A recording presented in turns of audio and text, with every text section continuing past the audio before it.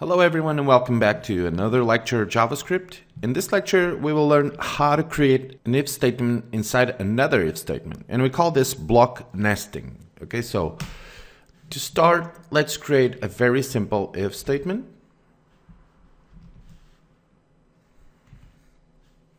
Let's type, for example, car equals to Mercedes,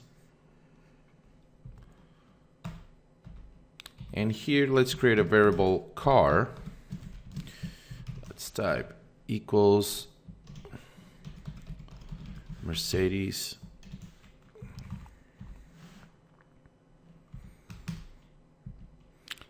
and we can create another variable called car2 equals Ferrari.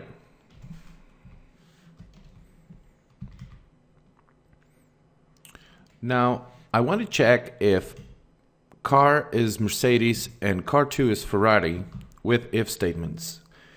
And to do it, I can create an if statement inside another if statement, so I can check everything in the same block. So we have the if statement parent. We can say it's a parent if statement here. Okay, the first one. And now here we can create the second one.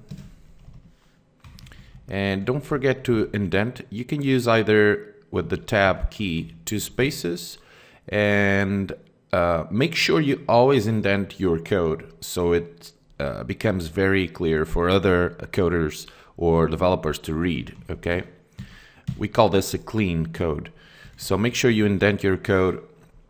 And in the second if statement you can type car2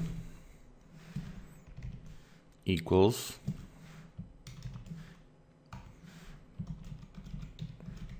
Ferrari.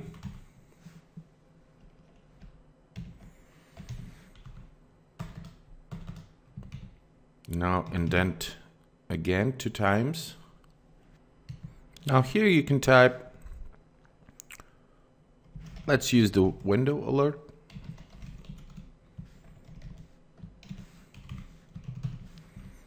And here the 2 variables have car, or the 2 variables are cars. Okay, and you can type even the else statement here, and here let's type window alert.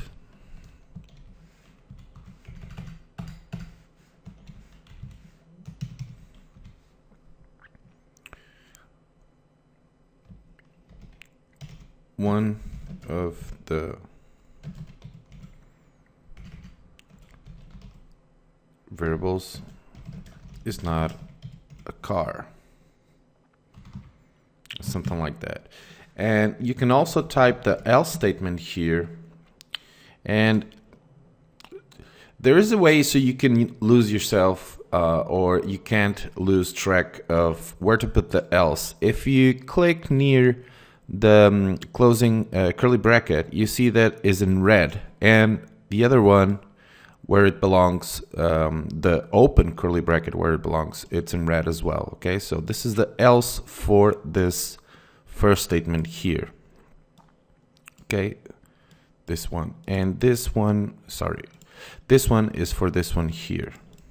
Okay, I know it's at the beginning it can be a little bit confusing, but you get used to it. Don't worry. And here the else statement can be also window alert. Here car variable is not Mercedes.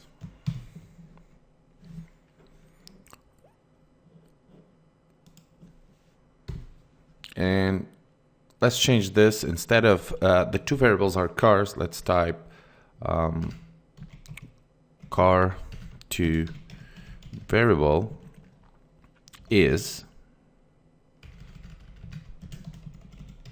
a Ferrari, else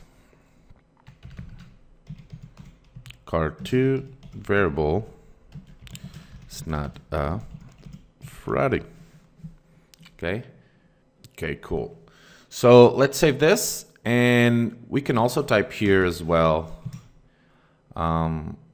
if car equals to Mercedes, let's type window alert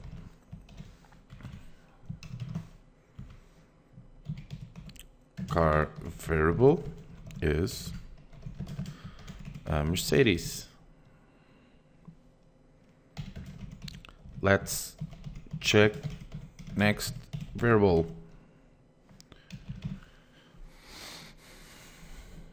Okay, so basically what this will do is it will check if variable 1 is indeed Mercedes, and if it reads Mercedes, it will go on and it will show us a window alert, and then it will check out the if condition car2 is equal Ferrari, and it will show us car2 variable is a Ferrari. Okay, so in this case, either car variable is a Mercedes and car2 is a Ferrari, so it will run this here and this line of code here. The two else's will not run.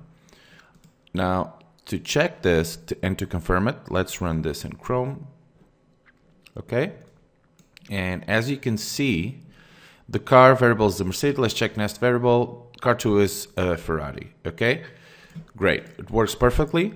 Now what about if we change this to just a letter?